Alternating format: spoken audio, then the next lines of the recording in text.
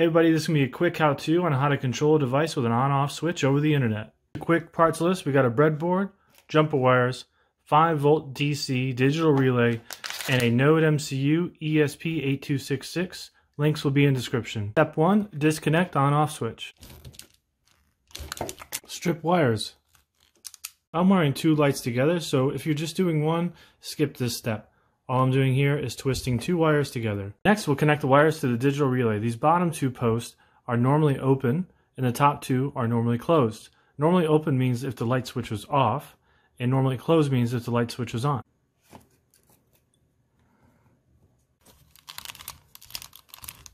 Now with the wires connected to digital open, we can connect it to Arduino.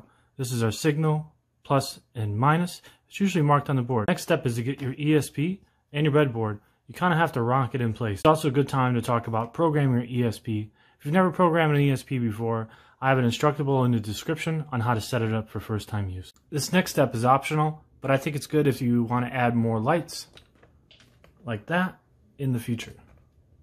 So you take a jumper wire with two males. This one's connected to V in, so that's our positive, and connected to the positive on the board. And then you take your ground and then connect it to the negative terminal here.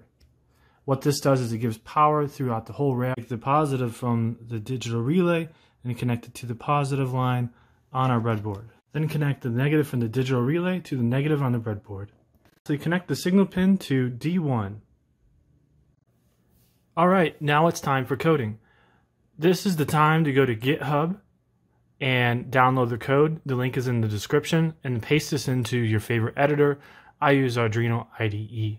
First couple of things we're going to want to do is that if these are not orange in your editor, you have to go to your library and update your library. You go to library by tools, manage libraries, and then you search the library you need up here and then install that library.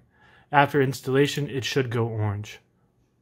After that, you need to enter your Wi-Fi name and then your Wi-Fi password right here. Down here, instead of noise brew, you're going to put your Twitch stream information here and here.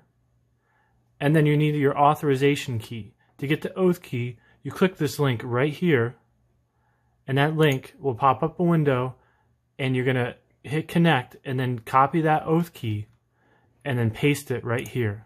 On line 36, you see int LED equals 5. That is because we connected to D1 earlier. So that's GPIO 5, and that's how that correlates there. The lights we just wired up are triggered by this command on line 113. When someone subscribes to this stream, StreamElement sends a message with the text subscribed in it. And when that happens, it executes this code right here. This code here is turning the light switch on, that digital relay, for 10 seconds, and then it's turning it off. If you'd like to customize what triggers your lights or your device, you can change what's in here to whatever you like. And if you don't want to use StreamElements, use Streamlabs or some different alert system. Or if you want to just have it controlled by you, you can put your Twitch username in there. Please note it has to be all capital. It is case sensitive. That way you can just activate it with the push of a button, and only you could do it. Once you have it how you like it, you select your comport by tools, port, COM12 for me, and then hit upload. Once the code's uploaded, you'll see ready to go boss in your Twitch chat.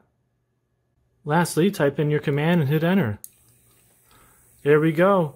Twitch controlled project right there. If you guys like this, there's plenty more on stream Wednesday and Sunday, 9 p.m. Eastern time. I appreciate you watching.